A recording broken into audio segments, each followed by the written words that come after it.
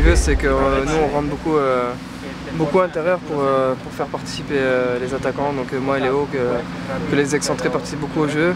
Et de temps en temps, on se retrouvait dans la zone de finition, mais c'était vraiment là-dessus qu'il insistait, qu'on puisse servir les attaquants dans les meilleures conditions possibles. Et puis après, nous, si on a la chance de se retrouver dans le but, être efficace. Donc voilà, après il y a ce problème d'efficacité, et je pense qu'une fois qu'on l'aura réglé, ce sera déjà beaucoup mieux. En fait, ce qui est bien, c'est qu'à chaque fois qu'on les joue, on se rend compte qu'ils font des performances contre les clubs à côté. Donc, nous, on arrive, à chaque fois on est motivé parce qu'on se dit qu'ils sont encore deuxièmes. Donc, on se dit qu'on a eu des matchs qu'on a bien négociés contre eux, mais on voit qu'ils sont toujours deuxièmes. Donc, c'est qu'eux, ils arrivent bien à négocier contre les autres équipes, et à nous de les laisser dans cette difficulté contre nous. Parce que c'est important, et donc maintenant en plus on les voit qu'ils sont capables de battre les autres équipes, donc ça doit nous servir aussi de modèle et nous donner beaucoup de confiance aussi pour jouer les autres équipes. Yeah, it's great to be back, especially being out 4 to 5 weeks. You know, you really miss playing and being a part of the team, but you know, it's good to be back and to get back into training.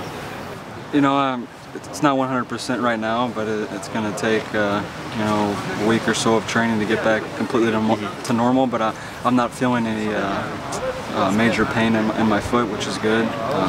But just you know, getting my fitness back and you know, getting used to playing again. Well, as a player, you always want to be there to help your team any way you can, and you know, it's tough when you have injuries and you just can't play, but you know, I think the team is coming together, and I think we're going to turn it around. It's good week of training for us. You know, a lot of hard work getting ready for the game, but I think we've prepared well, so it should be good.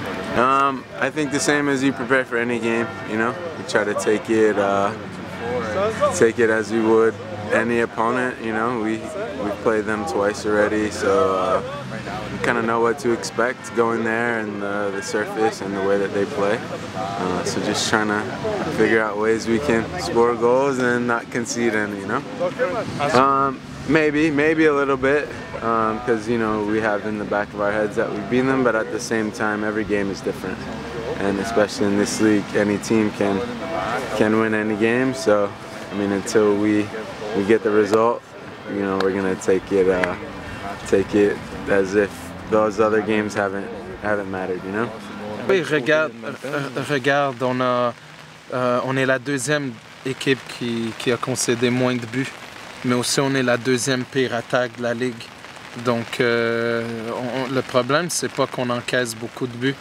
Le problème, c'est qu'on doit marquer plus. Si on a 4 ou 5 buts de plus, on est peut-être 2 ou 3 places plus haut dans le classement. Tu sais, ça se joue dans des petits détails comme ça.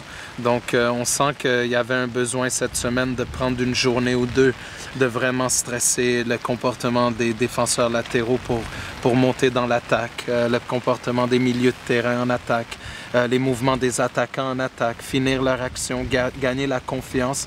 Et puis, il y a eu des signes très positifs hier et aujourd'hui. Je vois pas comment on va pas arriver à Edmonton puis gagner le match. Je suis très confiant avec les gars qu'on a aujourd'hui puis pour gagner le match de dimanche.